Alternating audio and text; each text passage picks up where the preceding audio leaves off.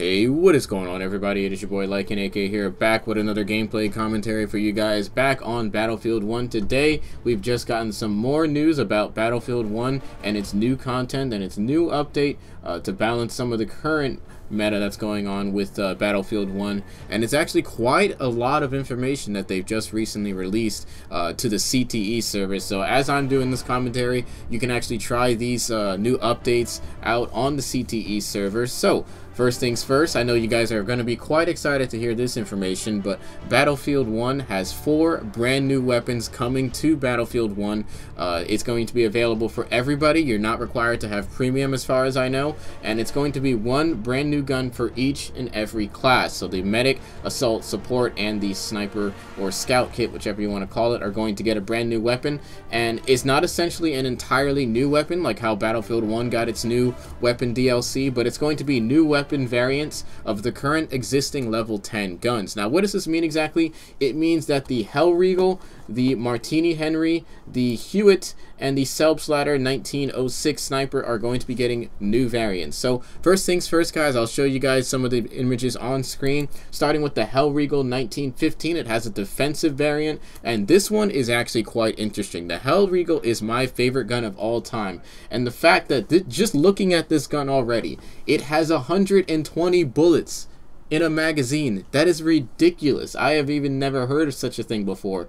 And so you're going to get 120 in reserve as well. So this gun, I am going to be unlocking this gun first. Definitely, I'm very excited to see that they have a brand new variant of this. Some people are actually quite angry over this, the fact that now the Hellriegel is even more overpowered, but we'll just have to see how this plays out. I think the Hellriegel is a very good gun in my opinion, very good in the right hands, of course. Now, to unlock this, you're going to need to do quite a lot of challenges. You're going to want to perform 300 kills with the Hellriegel 1915 and perform 25 kills with the AT mines. These can be completed in any order, it doesn't really matter. You can do them at the same time as well. The AT mines are going to be quite interesting for me because I don't really use the mines that much, so it's going to be quite interesting to see how that plays out in regards to trying to complete that challenge. Moving on to the next weapon, for the medic class, we have the Selbstlader 1906 sniper variant.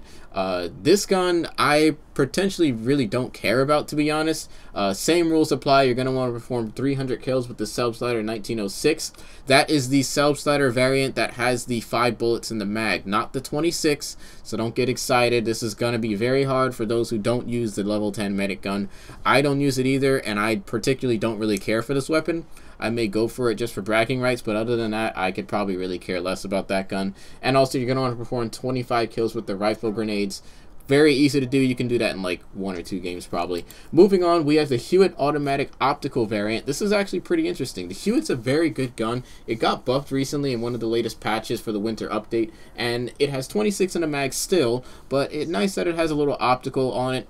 So you're going to want to perform 300 kills with the Hewitt automatic and 25 kills with the Lumpy charge. Lumpy charges are very easy to use. I use them all the time. You guys see them in my stream. All you gotta do is just stick it on the tank. It deals 45 flat damage, which is very good in my opinion. So I'm quite excited to see all of that. Moving on, and last but not least, we have the Martini Henry sniper variant. So essentially the only difference is that it's going to have a scope on it. Still gonna have 1 in the mag. You have to rechamber every shot, but this variant is actually going to be pretty interesting. I'm certainly going to try it out once I move on to the scout class and try to hit rank 50 on all of my classes. But to unlock these guns, not only do you have to complete the challenges, but you do have to be level 10 on your current class that you want to unlock. So if you want to go for the Martini Henry, you have to be level 10 to be able to get the brand new variant. So that's the only way to get that, and then you can proceed to unlock the challenges. But other than that, these guns look pretty decent. I will certainly be going for the new Hellriegel variant because that just looks like an absolute blast of a time to use in my opinion. These are currently available now in CTE service, so for those who have premium and have Battlefield 1 on PC, you can definitely go give these a shot. I'm going to see if I can download CTE now because I actually don't have Battlefield 1 on PC. I have the trial, but since I do have Battlefield 1 premium on PS4, that actually carries over to PC for when it comes to registration, so you can actually use CTE there. So I'm certainly going to give it a shot, see what it's like. Other than that, guys, that's pretty much it for the weapons. Moving on to some of the updates that we can see to balance some of the current problems going on in Battlefield 1, one being grenade spam. You're going to run into the problem of that grenade spam or other maps such as Argonne Forest. These are some of the close quarter maps that we see for infantry only. Not many vehicles, if any, are on it. And honestly, the grenade spam is currently a problem. DICE has said that the grenade spam has been reduced down to 7%, but they are not taking into account the amount of deaths that you're picking up from grenades. Death by grenades has increased by almost 10% over this past weekend, especially during double XP. And that's one factor that a lot of people have not looked at. So what is DICE doing to implement these changes and fix the current problem? Ammo 2.0. It's what they're calling it for the brand new changes that they're going to be making to the ammo resupply system. So first things first, one thing that they're going to be doing is adding auto recharge to every single gadget in Battlefield 1. This can either be a very good thing or a very bad thing. I'm not really entirely sure what are DICE's plans for implementing this type of feature, but here's what they have going on. So currently your grenade auto recharges at 36 seconds. That includes suppression. That is not when you're sitting on an ammo kit. It's going to be a flat 36-second recharge rate for the grenades.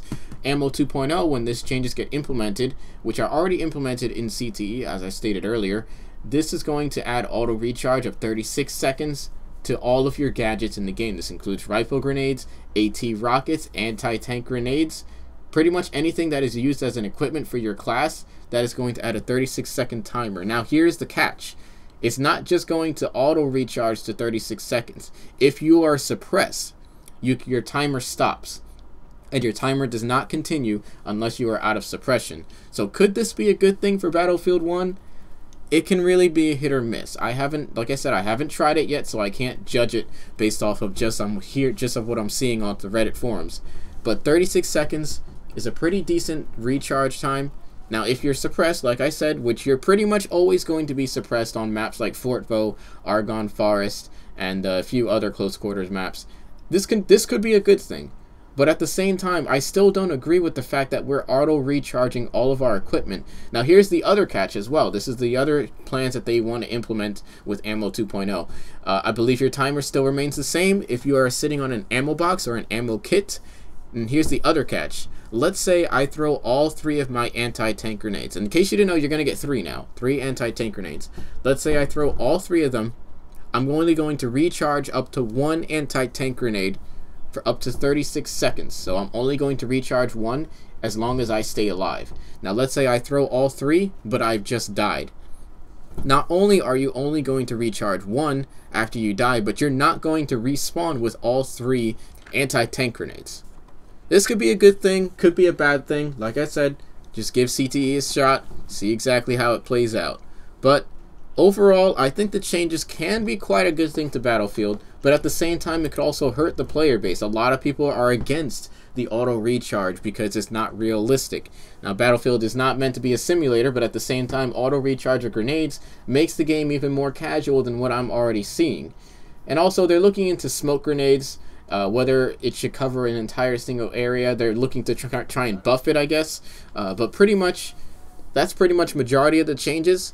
I think that it's kind of a bad thing that they're overly confusing this game, in my opinion. They're making it much more confusing. So for people that don't really pay attention to updates, they just play the game and hop on, this could be a bad thing, because now they're going to be wondering, why the heck are my grenades not recharging? Why do I not have a grenade when I've respawned? It could deter a lot of players because of the fact that the players that don't keep track of updates, such as myself, the players that just play the game, they don't really care about the updates, you know, the casual people that just hop on and play with their friends for a few rounds, not the hardcore players.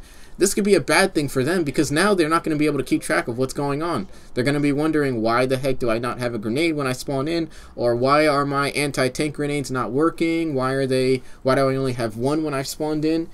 This is going to be extremely confusing, and I think that DICE is really just overcomplicating this game when maybe the simple option could be to just up the recharge rate of your current grenades. But in my opinion, it's a really a hit or miss. The only real way to figure out if it's a good change or not is to just try it out for yourself in the CTE server. So I'm going to give it a shot myself on CTE, see exactly how it plays out. I think it's going to be a very bad move in my opinion, but we'll just have to check CTE to see exactly how that plays out. If there's anything I missed, guys, I've left the Reddit post in the description box so you guys can read the notes for yourselves. But also, one last change I forgot to mention was that the ammo boxes are going to recharge 50 times longer, or 50% longer, should I say. This is going to help reduce grenade spam on infantry maps such as Fort Vaux. But overall, I think the changes are going to be a bad move. Like I said, try out CTE, see how it goes. Hope you guys enjoyed this video. The only thing I'm excited about are the brand new weapons in the Hell Regal variant. Let me know what you guys are excited for. Subscribe to the channel if you guys are new. This is your boy Like an AK, signing out. Peace!